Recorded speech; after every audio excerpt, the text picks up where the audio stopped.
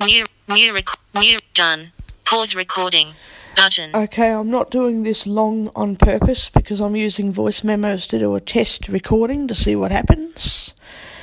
And from Tuesday onwards, when I could go to the library today, but it's closed at 4 o'clock, so that's a bit difficult. So on Monday, the library's closed on Monday, forget about that. On Tuesday onwards, I can go to the library and use Wi-Fi to upload videos, I should say, and I want to see if I can make voice memos send things to the camera. If not, that doesn't matter. I can copy voice memos to Recorder HQ if need be. Otherwise, we'll just have to see what happens. I haven't got Recorder HQ on here yet, but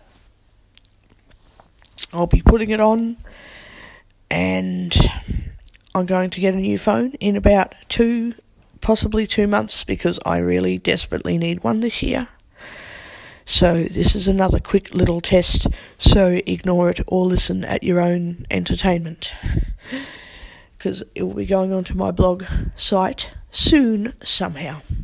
Control pause recording. Setting Recorder HQ file step iPhone pause stop button stop pause -42.28703 iPhone microphone. I'm just going to do a test here. I'm going to do the magic tap and see what happens. Stop pause button. Oh, okay. Stop -6 again. I'm going to do another test. I want to see if this will upload to YouTube as well. Yes. Because if it does, then yeah, I can... basically, I'm going to muck around with it and I won't upload it immediately. But if I do get...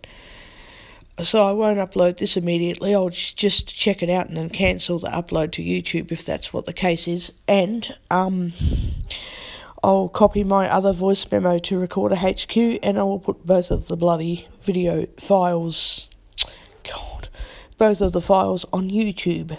Whoa, this is going to be fucking awesome. Pause, stop, but, -3.